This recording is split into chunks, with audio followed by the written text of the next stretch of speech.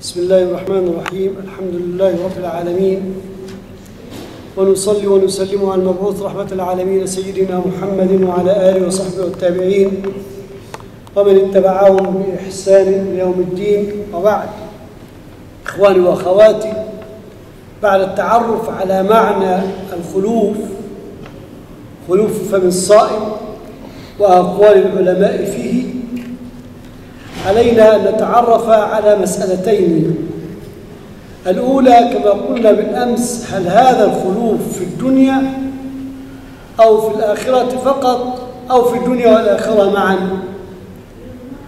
والثانية، هل يجوز للصائم أن يزيل أثر هذا الخلوف بالنهار بالسواك ونحوه زي المعاجين وغيره؟ في الجواب على هذه المسألة الإمام ابن حجر قال: هذه المسألة إحدى المسائل التي وقع نزاع فيها بين الإمامين أبي محمد بن عبد السلام اللي هو العز بن عبد السلام سلطان العلماء، وأبي عمرو بن الصلاح، في أن هذا الطيب هل هو في الدنيا أو في الآخرة. فقال ابن عبد السلام: هو في الآخرة خاصة، هذا الطيب الذي يوجد من خلوف فم الصائم في الآخرة عند الله، لرواية مسلم في الصحيح: أطيب من ريح المسك يوم القيامة. فتعلق الإمام العز بن عبد السلام بهذه الكلمة، كلمة يوم القيامة، فاعتبر هذا الطيب في الآخرة فقط. الإمام ابن الصلاح قال: بل هو عام في الدنيا والآخرة، هذا الطيب في الدنيا والآخرة، واستدل على ذلك بأدلة كثيرة من الروايات المروية في الحديث، ونقله عن خلق من علماء الصحابة والتابعين. وأوضح ما استدل به ما رواه الإمام ابن حبان في صحيحه بلفظ: لخلوف فم الصائم حين يخلف من الطعام، وهذا يعني في الدنيا وفي الآخرة، ما فيش فيه تقييد بدنيا ولا بآخرة. وبرواية جابر عن مسند الحسن بن سفيان في حديث ان النبي صلى الله عليه وسلم فيما أعطي به مميزا به الأمة في شهر رمضان، فعدل خصالا وقال: وأما الثانية فإنهم يمشون، يعني في الأرض، ذكر المشي، فإنهم يمشون وخلوف أفواههم أطيب عند الله من ريح المسك. فهذا صريح في أن المشي لم يكون في الأرض ولا في الآخرة؟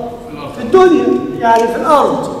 الإمام الصلاح قال: وأما ما ذكر يوم القيامة في تلك الرواية فلأنه يوم الجزاء، وفيه يظهر رجحان الخلوف في الميزان على المسك المستعمل في الدنيا عندما يوزن خلوف فم الصائم، فخص في هذه الرواية لذلك، يعني قيد بيوم القيامة علشان يبين يوم القيامة ويوم الجزاء، وليس لأن الخلوف في يوم القيامة فقط، وإنما لأنه يوم الجزاء.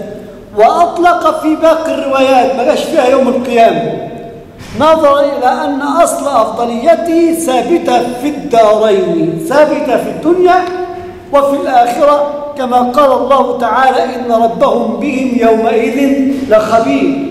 هل هذا يعني إن ربنا خبير بنا يوم القيامة بس، ومش خبير بنا النهاردة، ولا خبير بنا النهاردة وخبير بنا يوم القيامة؟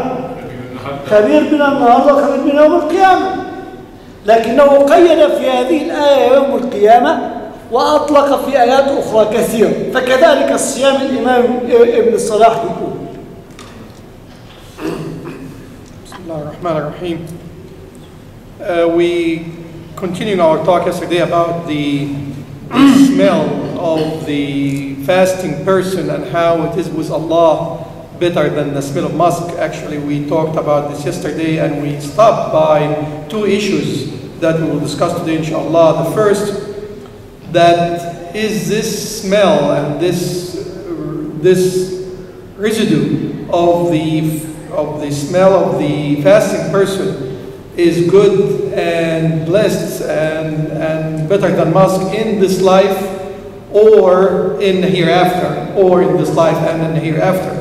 And the second issue regarding is it rightful for the fasting person to remove that smell by miswak or a brush throughout the day while he's fasting? And answer about the first issue was actually a point of argument. I would call it a point of contention between two scholars, Imam Abi Muhammad ibn Abd Salam and Imam Abi Amr ibn Salah, and about is the smell good and better than musk in this life or in the hereafter. Imam ibn Abd Salam actually said that this smell is and better than musk in the hereafter only, and as Muslim narrated in his hadith that it is better than the smell of musk in the day of judgment. So by specifying the day of judgment that this is issue related to the hereafter. Imam ibn Abd Salah, on the other hand, said that this good smell of the fasting person actually exists and prevalent in this life and in the hereafter, and he kind of pointed to many explanation. Among them what narrated from the scholar and kind of pointed to, and the first what narrated by Ibn Hibban, that with the narration that the evidence or the residue of the fasting person's mouth when he finished his food, and that's actually can be here on earth and also is here on earth. And with regard to the hereafter, in the narration of Jabir on Al-Hasan ibn Sufyan, that he said that talk about a lot of characteristics of those who fast and those who have the blessing and the reward of fasting. He said those who walk and the smell that emit from their mouth better with Allah than the smell of musk, and that's definitely in the hereafter. So there is one related to the earth and the other in the hereafter. And Imam Ibn Salah said also about talking about the day of judgment because or that narration regarding to the day of judgment is because it is the day that Allah subhanahu wa ta'ala will judge all of us for our deed and what we did and what we didn't do. And it's obvious that the one who been fasting and have that residue of smell in his mouth will be more heavier in the scale compared to any musk or any smell that's used on earth. So with this narration, it was related to the hereafter. And also Allah subhanahu wa ta'ala talking about in the Quran, in a verse that can be translated, that their Lord with them, those who fast, those who are righteous, in that day is most knowledgeable and the most aware.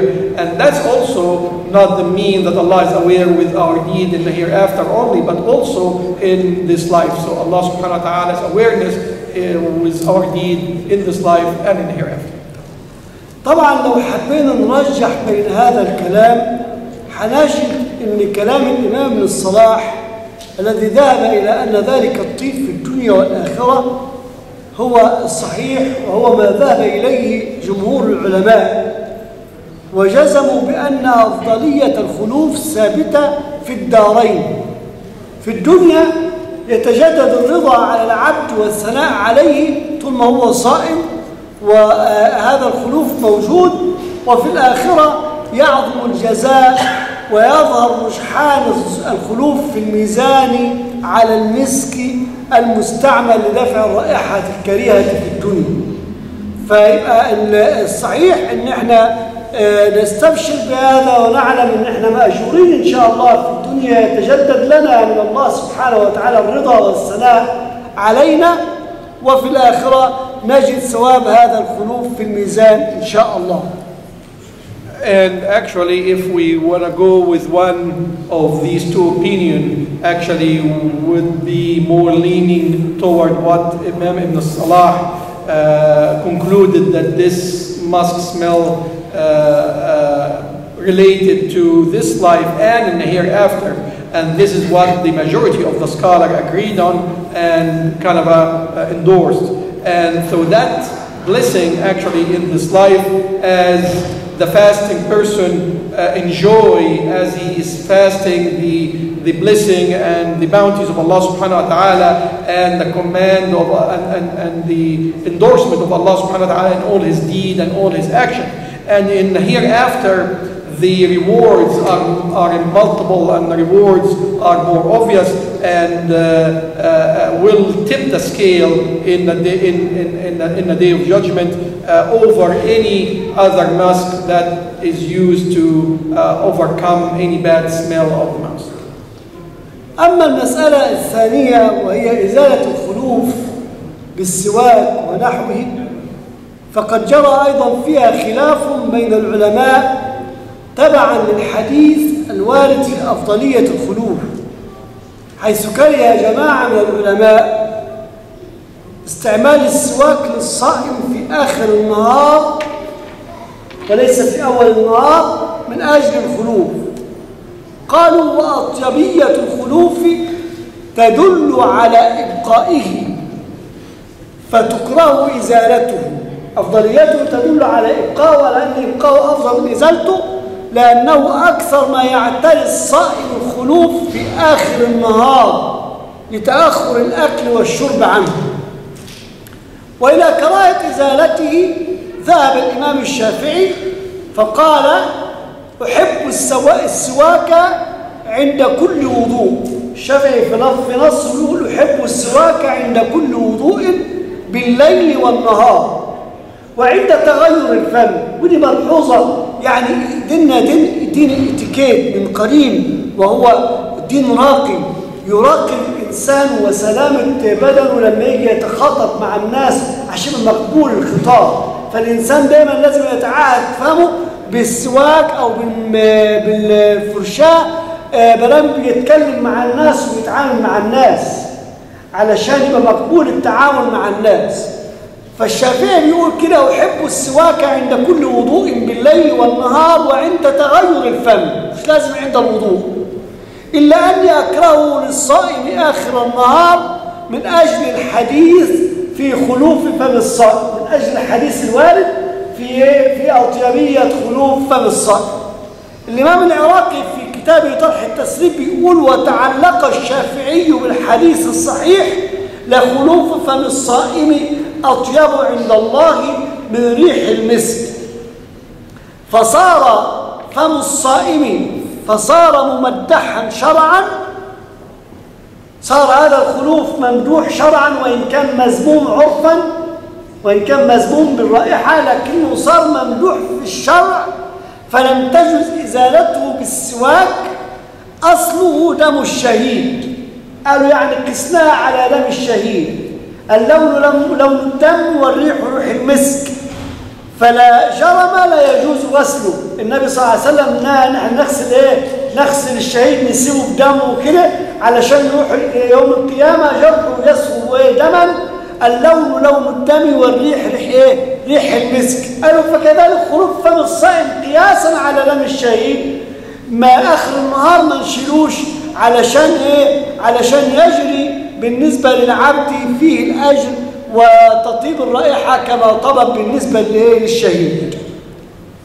واستدلوا بأحاديث جاء في رواية الدارقطني عن أبي هريرة رضي الله تعالى عنه قال: لك السواك إلى العصر. لما واحد سأله عن السواك فقال: لك السواك إلى العصر، يعني تستطيع تستعمل السواك من أول النهار إلى العصر، فإذا صليت العصر يعني فألقه، ما تستعملوش، فإني سمعت رسول الله صلى الله عليه وسلم يقول: لخلوف فم الصائم أطيب عند الله من ريح المسك. وأيضا قد يستدل هذا القول بما رواه الطبراني والبيهقي من حديث علي رضي الله تعالى عنه عن النبي صلى الله عليه وآله وسلم قال: إذا صمتم فاستاكوا بالغداء ولا تستاكوا بالعشي. يعني بعد الايه؟ بعد العصر. فإنه ليس من صائم تيبس شفتاه من عشي إلا كانتا نورا بين عينيه يوم القيامة. حديث جميلة وطيبة، لكن الحقيقة أن هذه الأحاديث ضعيفة لا تقوم بها حجة بحيث أن تكون حجة للإمام الشافعي ومن ذهب مذهبه ومن قال بقوله زي الإمام أحمد بن حنبل وإسحاق بن راهويه وغيرهم من العلماء. هذه الأحاديث لا تقوم بها الحجة الكافية حتى يمنع الصائم من استعمال السواك حتى العصر. And the second issue regarding is it rightful to remove the residue of the smell of the fasting person by using a brush or using miswak. And also this is a point of contention between the scholar about what is more preferable. And the majority of the scholar actually did not like the fasting person to use the miswak or the brush in the end of the day, just for the fact that the Prophet Muhammad, peace be upon him, mentioned that it is better than musk. It's not the majority. The group of the scholar or a branch of the scholar, it's not the majority, said that it is actually not likable or not preferable for you to remove that smell by the end of the day for the fasted person, and actually they did not like or recommend to erase it. Because definitely by the end of the day, this is when the smell or the residue of the smell will be more noticeable. And this is actually what Imam Shafi'i went to or leaned to of the dislike of removing the smell of the fasting person or the residue by the end of the day. Imam Shafi'i said, I love for the Muslim, for the believer to use a miswak, to use a brush with every wudu, by day or by night. And when even the smell of the mouth kind of a change. Again, the Imam was referring to Islam is a deen of etiquette and a deen of cleanliness. So if you feel like your mouth is dry and you start to have a bad taste or a bad smell, this is when Imam Shafi'i recommend to use a brush or to use a miswak. But he said, but I don't like to use. دي مش عادة من الأسنان عشان ما حدش يتهم الدكتور منيب.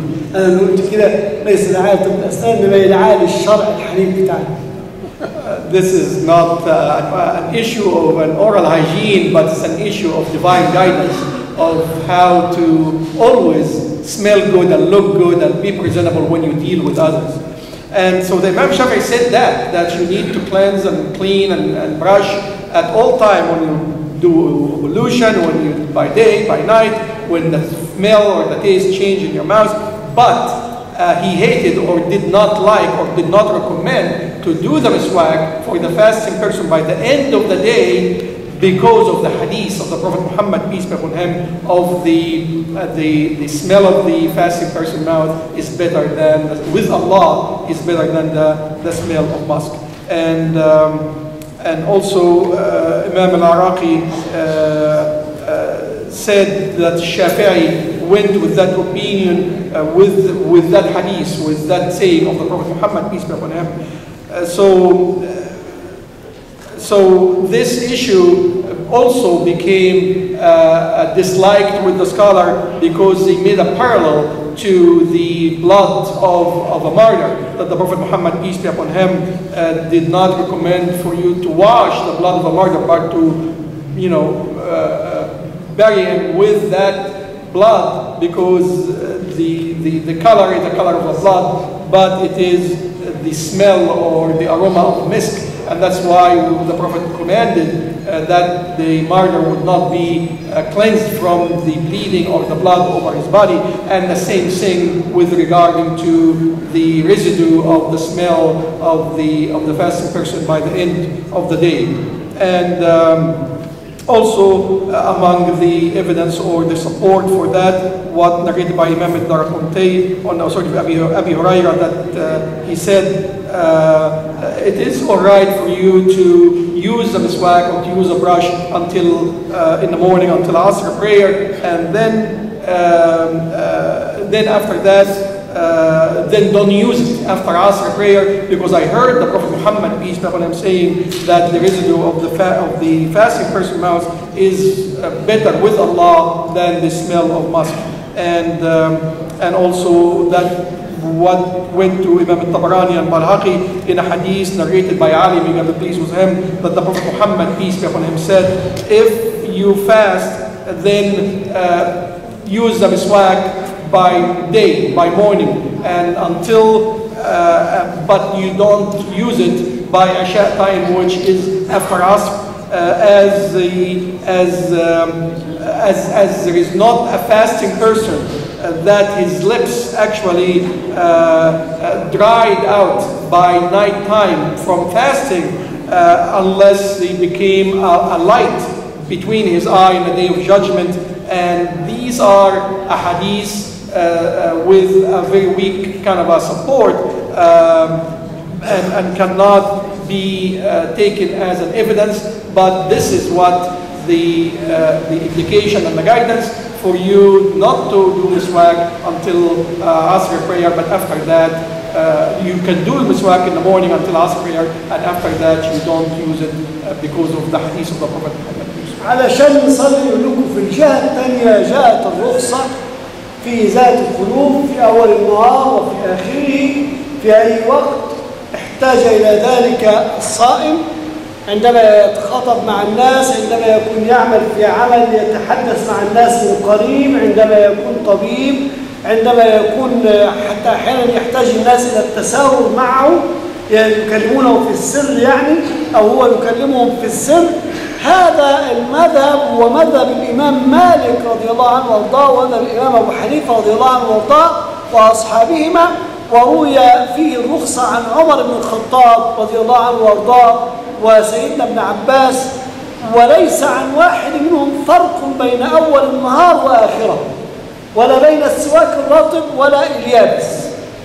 ولهم أحاديث احتجوا بها أن النبي صلى الله عليه وسلم كان يستك وصائم، والإمام أبو داود والترمذي روي عن عامر بن ربيعة قال رأيت النبي صلى الله عليه وسلم ما لا أحصي، يعني مرات لا أستطيع عدها، يتسوك وهو صائم. وأحاديث ثانية كثيرة. العبرة أن هم نظروا إلى موضوع الخلوف إلى أنه هو موضوع ليس من إذا بقى سيدنا معاذ بن جبل، ربنا أعلم بأن هذا الخلوف رائحته عنده أطيب من ريح المسك، لكنه لم يأمر الناس أن ينتنوا أفواههم، ما أمرهمش أن هم يسيبوا ريحة فمهم ويكلموا مع الناس. وبعض أئمة الشافعية قال ده هذا الحديث تعطيف للناس، مش معناه ان احنا نسيب الخلوف ونقعد بقى نبخ على بعض ريحه مش كويسه، لا، ده تعطيف لقلب الناس. لو ان صائم وجدت منه رائحه احنا نستقبل هذه الرائحه بطيب نفس بدون تأفف، علشان لما لهذه الرائحه عند الله من ثواب وفضل يوم القيامه تكون اطيب من ريح المسك. فالشاهد ان منقول عنهم الرخصه حجتهم اقوى، ويستطيع الصائم أن يستعمل السواك طوال النهار لغاية طول ما هو محتاج إلى ذلك، من أول النهار إلى آخره، مفيش حاجة بعد العصر وقبل العصر، كله جائز، بخصوصا إذا اشتدت الحاجة إليه كما قلنا عند التخاطب مع الناس اللي بيشتغلوا في أعمال وقاعدين مع الناس وبيتخاطبوا مع الناس وبيتكلموا مع الناس عن قرب، هؤلاء يحتاجوا إلى استخدام السواك أو الفرشاة في أي وقت لا حرج عليه. أما شفنا على الفرشاة السنان برضه؟ أيوة نعم، كل اللي بيحتاجوا إلى ذلك لأنه بيتعاملوا مع الناس لا حرج عليهم في هذا، ليس هناك تضييق في الشرع عليهم.